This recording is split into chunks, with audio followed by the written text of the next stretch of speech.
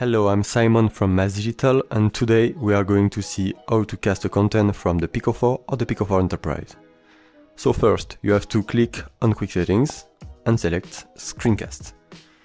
You have three options. The first one is Cast to Smart TV or TV with the Miracast option. Second one is Cast to Browser, and the last one is Cast to Smartphone on the Pico VR app. In my opinion, the best one is Cast to Browser because you just need to click here and copy this link on your PC, and this is exactly what I will do now.